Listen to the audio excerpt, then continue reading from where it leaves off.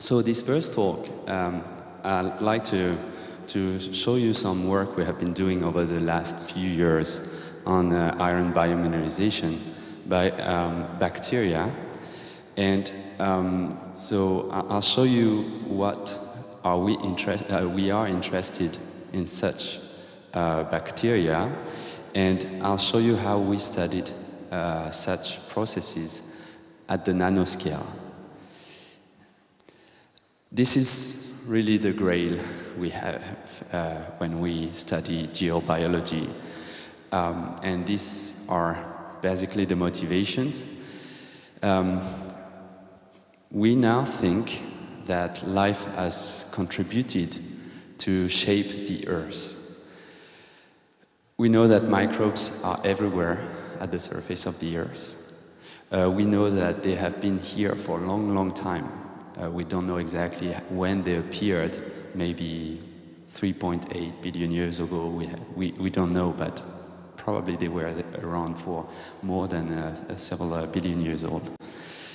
And we know that they can catalyze many reactions.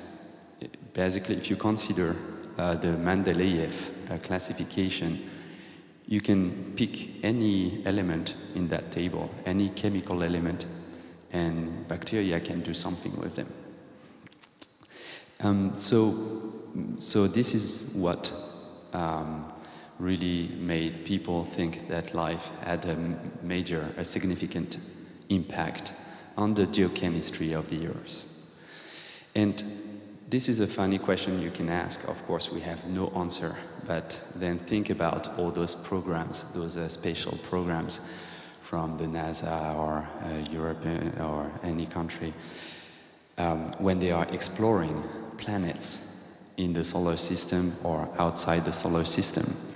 What would be the fate of a planet without life? Imagine you can just do the movie again on the Earth. Just keep the life from the beginning. What happens? Would the Earth look like that nowadays? And this is just a fundamental question, in my opinion. It's definitely a far-reaching goal for our science, but this is basically what the big motivation, I think, in geobiology. So I'll be brief on this, but we know that microorganisms can form minerals. They can produce minerals, and this is how partly they impact these geochemical cycles. And I have few illustrations here. You can see this one, for example. This is a transmission electron microscopy image of a section of microbial cells that precipitated calcium phosphates. And those calcium phosphates associated with microbes, we know that they can be involved in some calcification problems. So definitely this is of interest to some medical scientists. If you want to understand how you can get rid of this kind of calcification, then you need to know the processes involved in this biomineralization. This is a picture of a mine in the south of Spain. This is the Rio Tinto mine. This is a huge, huge mine that has been exploited for several hundreds of years. And you see this small lake, or it's not that small, but this spread of water. And there's a water coming out from here. This is a river, the Rio Tinto River. It's a very nice river, nice red color, beautiful, and it's warm over there. It's south of Spain, so basically if you go, I was there, I think it was in July, and very hot, very warm. And so you really want to get a bath in the river. Problem is, it's pH 1, a lot of metals and heavy metals, so yeah, not a good idea to get to swim in this. At the same time, there are many microbes populating this river. And these microbes form minerals. And these minerals trap the heavy metals. So basically they contribute, and I'll show you one specific example, they contribute to remove the pollutant from the water into the sediments. And so if you look at biomineralization processes, this is a way to bioremediate these pollution problems.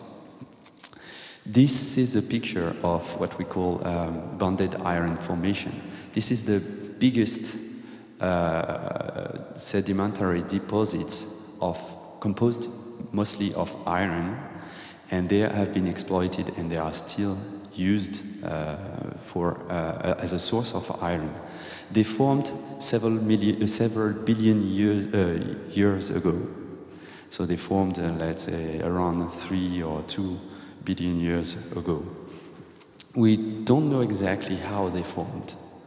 There are several models that are proposed, but one of these models, or two of these models, involve microorganisms. So again, there is a belief that these huge sedimentary deposits might have been formed by microbes. Those, you might know them, and I'll talk about them in the second talk. These are stromatolites. We know stromatolites, so again, they are just rocks composed of carbonate, but we know them nowadays here, for example, in the Shark Bay in Australia, and they are populated by microbes, and we think that microbes contribute to their formation. The thing is, we also find this kind of rock in the geological record back to 3.5 billion years ago. And the belief is that microbes, these stromatolites, are among the oldest traces of life on Earth. So if you want to look, to search for traces of life in the past, again, microbes and minerals from microbes might be important. And finally, this is a transmission electron microscopy, and I know there are some specialists here of this kind of bacteria. So this bacteria, so this is a bacterium cell, and they form these things here, these tiny minerals within the cells. These minerals are magnets, and so they form intracellular magnets that they can use to feel the magnetic field, and they can move along the magnetic field. And the interesting thing here is that such magnets are very interested to several technologies. People have tried to synthesize such magnets with very specific sizes, specific chemistry, and so on. And definitely nobody has been ever able to produce such magnet as beautiful, as good as the one produced by the microbes. So now if you think about studying these microbes and how they form these minerals, you might have some clues of how to produce them for our technologies. So again, you see that the formation of minerals by microbes is of interest to very diverse communities, scientific communities, from medical scientists to geologists to environmental chemists and physicists. Okay, so I will focus today on this question: what is the role of microbes, of bacteria, in the redox cycle of iron? This is very, very simplified geochemical cycle.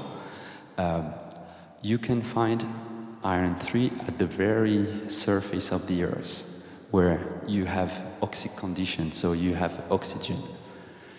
This iron 3 can be reduced by microbes into iron 2 when there is no more oxygen. So when you get to anoxic environments, you get to iron 2. And then this iron 2 can get oxidized back to iron 3 by microbes. Of course, iron 2 and iron 3, that's fine for a chemist. If you are a mineralogist, and a chemist as well, you want to know what phase contain the iron 3. There's a huge diversity of mineral phases that can contain iron 3. There is a huge amount of diversity of mineral phase that can contain iron 2, and there are even mineral phases that can contain both iron 2 and iron 3. And this makes a big difference regarding the whole thermodynamical functioning of this system.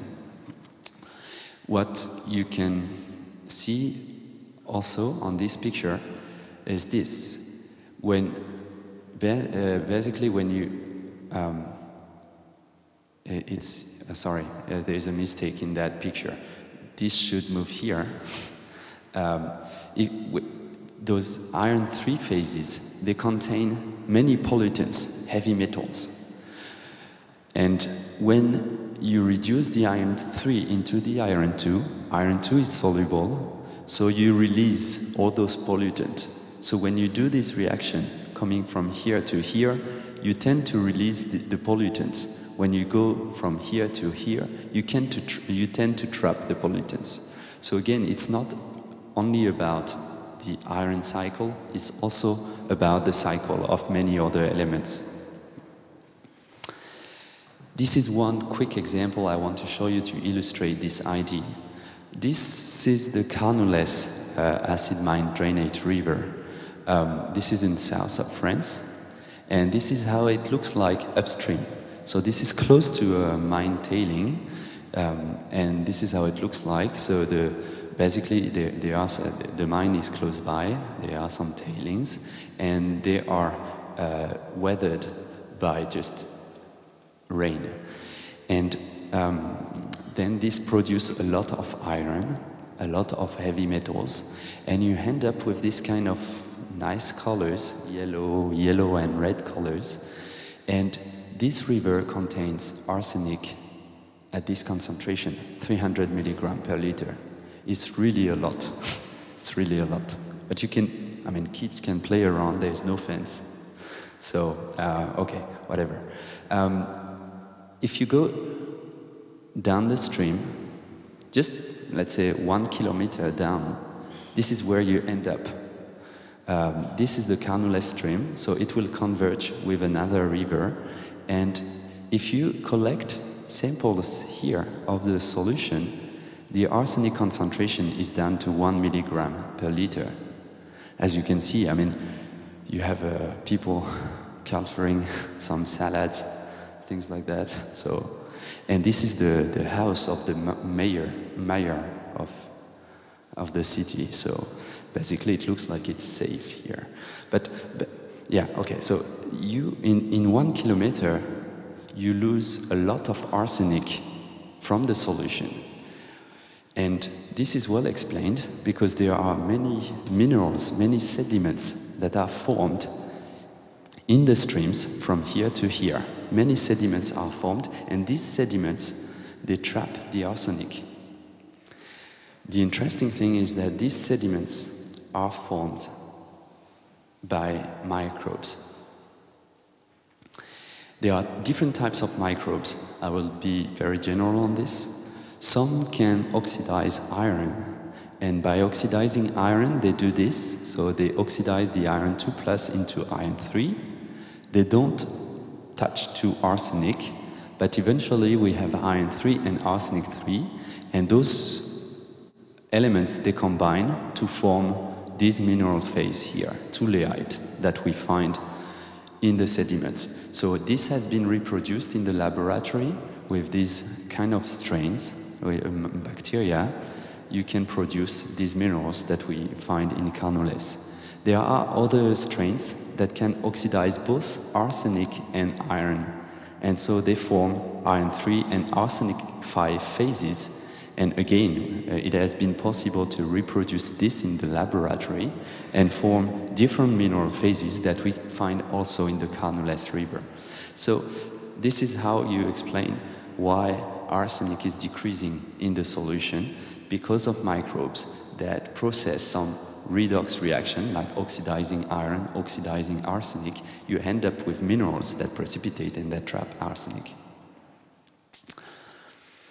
The thing is, okay, that's a kind of chemical picture of the whole thing. So microbes, they oxidize arsenic, they oxidize iron, and that form minerals.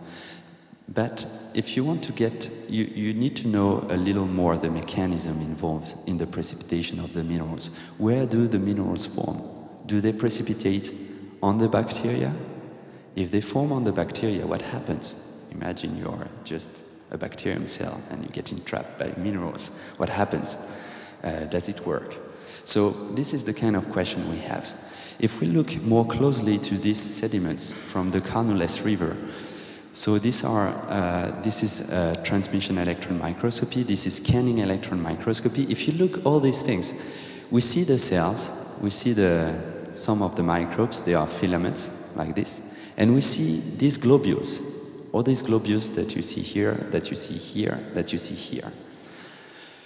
What are those globules? Of course, we can think about many explanations. First thing, might say this might be microbial cells. The thing is that they are very small compared to bacteria. And so we don't know what they are. But one idea is that they might be vesicles that might be formed by the bacteria. So this is known now in some studies that some gram-negative bacteria, they can bulge the outer membrane and expel some vesicles like this. Now if you imagine that precipitation of minerals occur here on these vesicles, this might be a way to expel precipitation away from the cells. Of course, this is purely speculative, but what I want to stress on here is that we don't know much about the biomineralization processes involved in these systems. Okay, so that was some kind of introduction to show you some questions and what the implication of that work. I'd like now to focus on one specific problem that we work on over the last few years. And basically the motivation or the whole problem is on that slide. We studied some bacteria that are able to oxidize iron 2 into iron 3 in the absence of oxygen and at pH 7. How do they do that? There are two different possibilities. Some of them, because you need an oxidant, okay? There is no oxygen, you need an oxidant to oxidize iron 2 into iron 3. One possibility is that they use nitrate, so they are nitrate-reducing bacteria. So you feed them with nitrates plus iron 2 and they oxidize iron 2 into iron 3 and they reduce the nitrate, and we'll see in what form they reduce the nitrate. First possibility. There are a second type of bacteria, second type of metabolism, they phototrophs. So those ones, you feed them with CO2, iron 2 and light. And so they oxidize iron 2 into iron 3, they reduce CO2 to organic carbon, and that's it. So you see this is an oxygenic photosynthesis. Problem with these bacteria is that they produce iron 3 and it's pH 7. pH 7 iron 3 is completely insoluble. So this is the dilemma I'm talking about. They might use this reaction as a source of energy. They use the transfer of electron from iron 2, but at the same time, they form a very insoluble phase, and that might be lethal for them. We observed two different types of strains. Some, like this one, BOFEN1. This is a scanning electron microscopy image. This strain, the cells get trapped, get entombed by the minerals. They encrust and they die. This one, SW2, they don't get encrusted by minerals. Minerals precipitate away from the cells. What makes the difference between those? That's the whole question. That's the whole motivation we had. Why some of them manage to precipitate iron 3 outside of the cells and some of them precipitate iron 3 within the cells. I don't want to disappoint you, I don't have the answer, but at least I'll show you how we get a little more carefully into the processes involved. And of course, I'll propose you some hypotheses. So here are the questions we ask very specifically. Where is iron 2 oxidized compared to the structure of the cells? Is it within the cells, within the cell wall, outside of the cells? Where does iron 3 precipitate? It's not exactly the same question. Iron 3 is very insoluble, but you might oxidize it somewhere and you might precipitate it somewhere else. How does the iron precipitation affect the viability of the cells? I won't show you some results about that point, but that was one question we had. So, you see, this is the kind of question I'd like to address with you. To answer, to get a little more into the description of these systems, we used such a technique which is fairly new. This is called scanning transmission X-ray microscopy. This is a transmission microscope. And the light source that we used are X-rays. So we used X-rays. The thing is that those X-rays, they are produced by a huge facility. This is a synchrotron, so it's kilometers wide.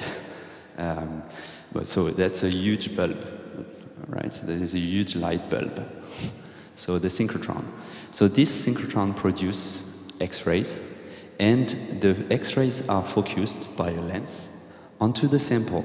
The sample is here, and the spot is something like 20 nanometers. And we detect the X-rays that go through the sample. So this is transmission X-ray microscopy. And to get an image, here we only have a single spot. So to get an image, we scan the sample in X and Y. So this is a scanning transmission. So that's why we call it scanning transmission X-ray microscopy. So these microscopes gives you images, and the spatial resolution of the images is around 25 nanometer. So that's nice compared to the light microscope. And at the same time, for each pixel of this image, we get what we call X-ray absorption near-edge spectroscopy. So this is, we measure the absorption of X-rays. This is absorption of X-rays, the number of X-rays that are absorbed, versus the energy. We can tune the energy of the incident light, and we can measure the absorption versus the energy. This gives you spectra. These spectra, they have peaks. And these different peaks tell you something about the chemical composition of the element. And I'll show you that later on. So this is some kind of basic explanation of it.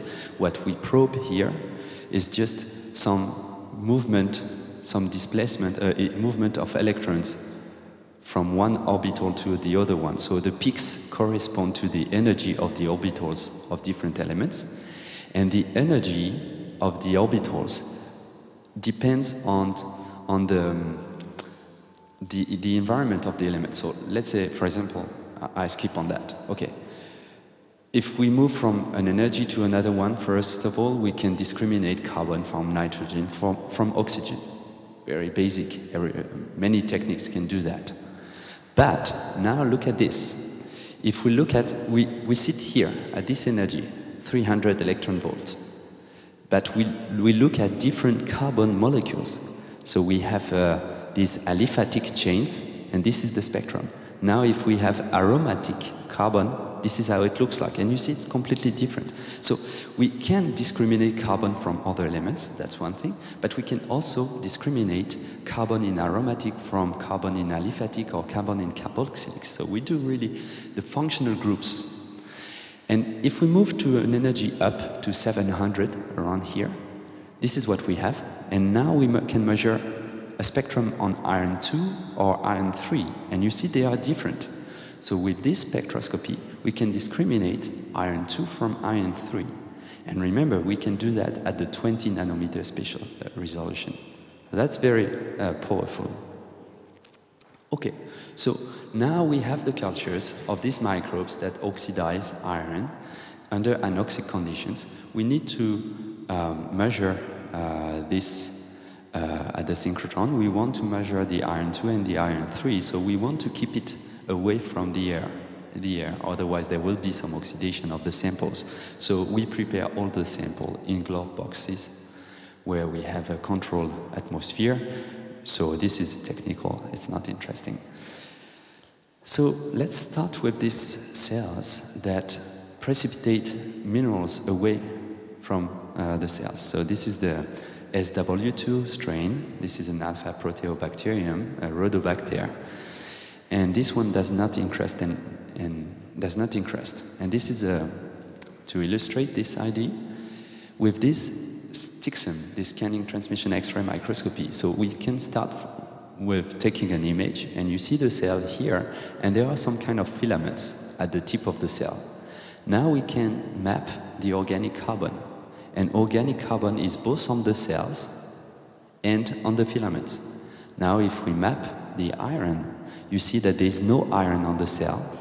Iron is on the filaments. So this is just an illustration that those cells manage to precipitate the iron away from them. We can, so the iron precipitate are on the filaments, and the filaments are composed of organic carbon. We can measure spectra on the filaments, and we can understand what this spectrum means by combining the spectra of reference compounds like lipids, polysaccharides. And basically what we see is that those filaments on which iron precipitates are composed of lipids and polysaccharides. While the cells, they are composed, as you see here, this is the spectrum of a cell, they are composed of proteins, mostly. Of course there are some polysaccharides, of course there are some lipids on the cells, but we mostly see the proteins on the cells, and in the filaments we mostly see lipids and polysaccharides. So these filaments that nucleate the iron minerals are lipopolysaccharides. Second, we can look at the iron redox state on the filaments. As I showed you previously, iron 2 and iron 3, they have different spectra. You see, iron 2, there's a major peak here. Iron 3, there's a major peak here. Now, if we measure the spectrum of iron on a filament after 4 days of culture, this is how it looks like. You see, there are 2 peaks. And so this spectrum is a mixture of this one plus this one. So we can calculate the amount of iron 2 and iron 3 on these filaments. We can do this with time. With this one, from 3 hours, there is already some oxidized iron, but it's mostly iron 2. And after 11 days, it's basically mostly iron 3. So iron gets oxidized. The most interesting thing is here. If we take, so this is a cell, there is a filament here, there is a filament here. Now we measure the iron redox state from here to here.